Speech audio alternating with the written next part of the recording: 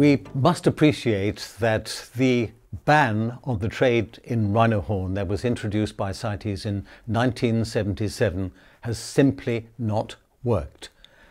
And I say that with some degree of experience, having witnessed the results of the ban in different parts of Africa. Since the ban was introduced, 23 of the 33 countries that had rhinos in them have lost all their rhinos. They've gone. That is in spite of the trade ban. And let me give you an example of a country I worked in. I went to Zambia in 1965, and when I left the Luangwa Valley in 1970, the Luangwa Basin alone had 4,000 rhino. The trade ban came in, and in spite of that, 20 years later, all the rhinos in that reserve had gone.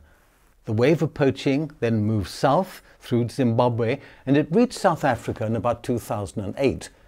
And from 2008 till today, some 8,000 rhinos have been killed in South Africa alone. Now, that is in spite of the trade ban. Nobody can tell me that the trade ban has worked. It has not. It's been a failure. The only people who have benefited from the trade ban are the illegal criminal syndicates who are making all the money.